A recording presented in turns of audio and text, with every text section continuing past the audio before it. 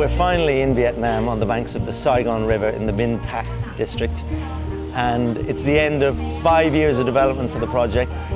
Vietnam is relevant to the story because Christina Noble had a dream when she was, I think, 26 years old, that she was a person who should go to Vietnam for some reason.